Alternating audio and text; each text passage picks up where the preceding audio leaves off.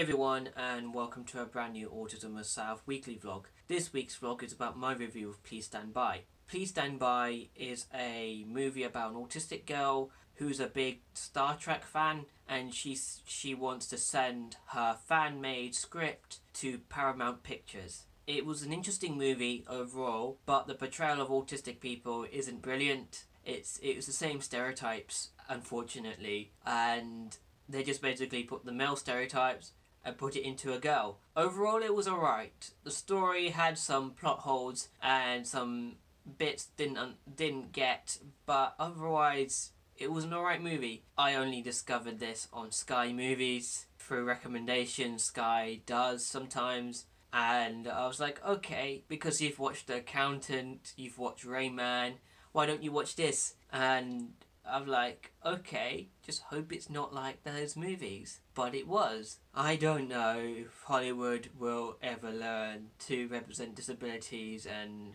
learning conditions and all that properly without glamorizing it, or just sticking to the same old tropes of, oh, let's put the same stereotypes we always do. And yeah, so my rating for this movie is 6 out of 10. And finally, I want to say is, what do you guys think of this movie if you've seen it? If you haven't, would you want to see it?